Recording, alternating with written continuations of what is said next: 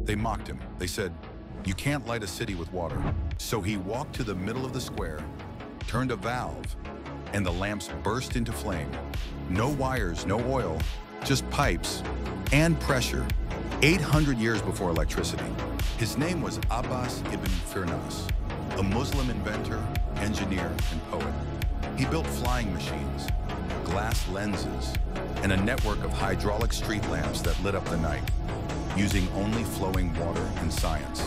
The water was channeled underground. Its pressure turned a wheel. The wheel struck flint. The spark lit a wick soaked in vapor. And just like that, a whole street would glow. Centuries before the light bulb, before the gas lamp, Muslim engineers were lighting cities with math, physics, and poetry. But their names were buried. Their books, lost. History didn't forget them. It just didn't teach you about them.